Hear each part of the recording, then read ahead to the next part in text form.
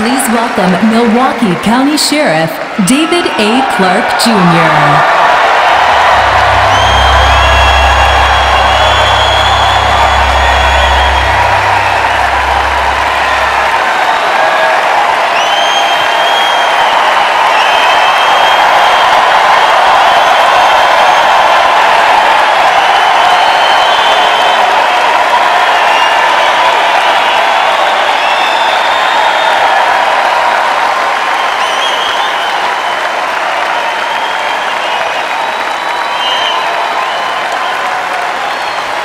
Thank you.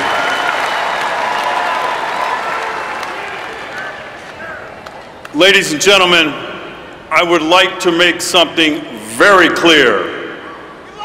Blue lives matter in America.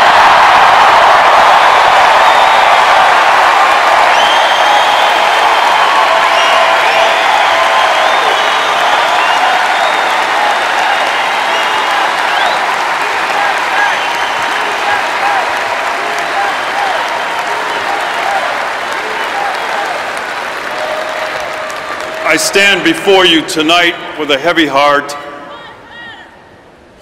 as the law enforcement community prepares to bury three of Baton Rouge, Louisiana's finest. But there is some good news out of Baltimore, Maryland, as Lieutenant Brian Rice was acquitted on all charges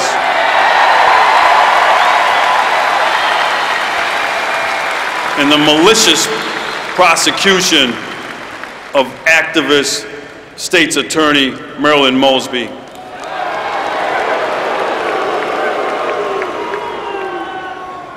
Now I want to talk to you about something important. Indeed, a concept that 5 law enforcement officers were murdered and 9 more were wounded for earlier this month, and for which 3 more were murdered 2 days ago in Baton Rouge, Louisiana, and that is the importance of making America safe again.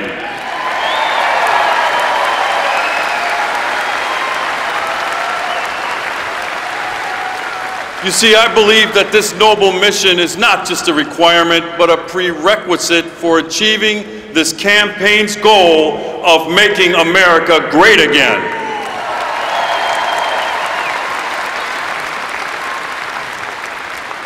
We simply cannot be great if we do not feel safe in our homes, on our streets, and in our schools. I see this every day at street level, where many Americans increasingly have an uneasiness about the ability of their families to live safely in these troubling times. This transcends race, religion, ethnicity, gender, age, and lifestyle.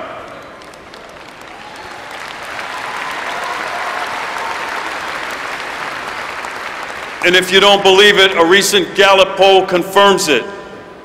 And more than half of all Americans now worry a great deal about crime and violence, up consistently and dramatically from just a few years ago.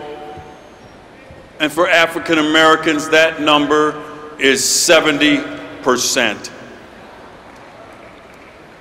Sadly, for a growing number of communities, the sense of safety that many of us once took for granted has been shattered.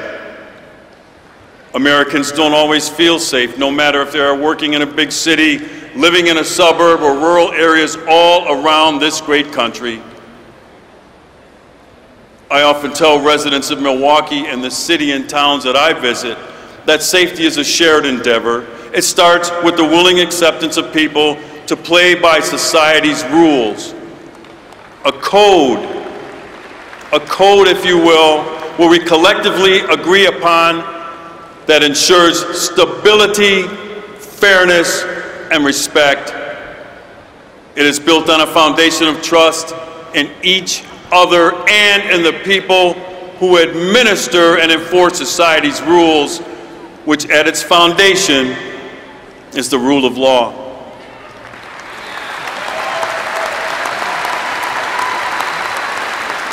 In 1963, Dr. Martin Luther King Jr. wrote passionately about the interrelatedness of all communities and states and about our inescapable network of mutuality tying us in a single garment of destiny.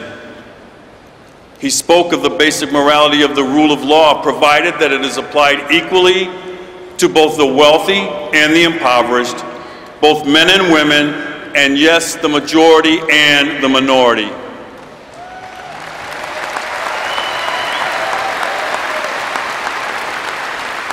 What we witnessed in Ferguson, in Baltimore, and Baton Rouge was a collapse of the social order.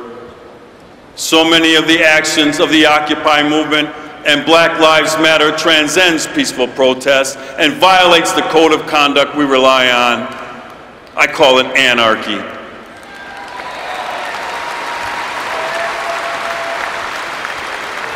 You see, American law enforcement officers understand that race is and has been a heated issue in our country. Most appreciate the vital need for thoroughness and transparency and pursuit of the greater good in their actions and in their investigations.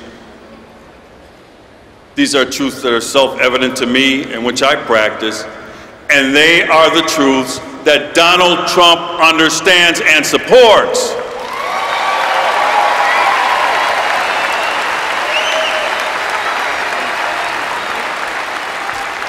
Donald Trump is the steadfast leader our nation needs. He has spoken passionately to me of his belief in our American system of justice, and he speaks to the values that are at the foundation of our social contract. Throughout his campaign and over the many years before, he has consistently and constantly raised his voice, not only in defense of the character of the American police officer, but the need for all people to feel that they are being treated fairly and respectfully by law enforcement.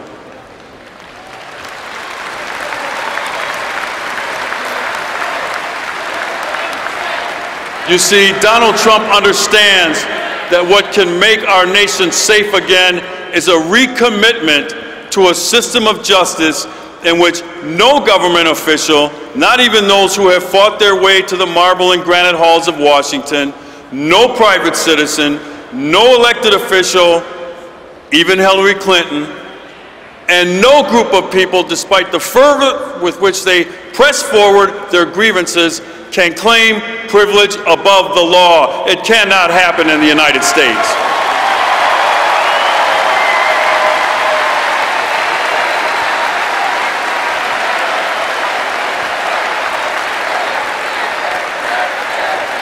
The tradition of the primacy of the rule of law in America is strong. It is in those simple facts and in our acts we will move forward toward making America safe again. God bless you, and may God continue to bless these United States of America.